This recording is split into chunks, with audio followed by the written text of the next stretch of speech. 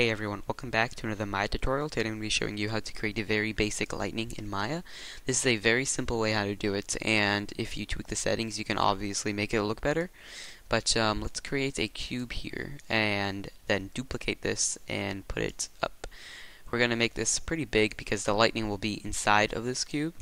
You don't want to delete the history as well, and you need to have two things because Maya needs two transforms to create the lightning. So let's make me.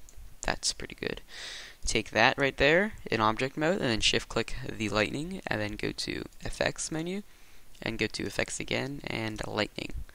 Now if we select this cube right here and press delete, we can see we have this lightning, and if we press play, the lightning goes directly onto there. So that is a very simple way of making lightning. You can edit the settings and make it look better, of course. Like this looks kind of like, you could have a village house right here and the lightning could be striking it. We can make this actually look even, maybe a bit nicer if we gave this maybe a material.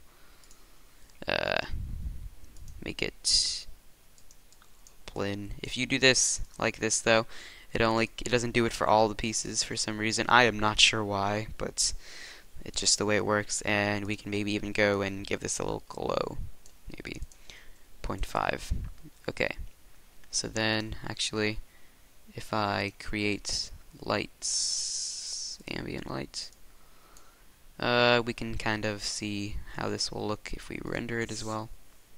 And there you go, there's our very basic lightning in Maya. So thanks for watching and please subscribe.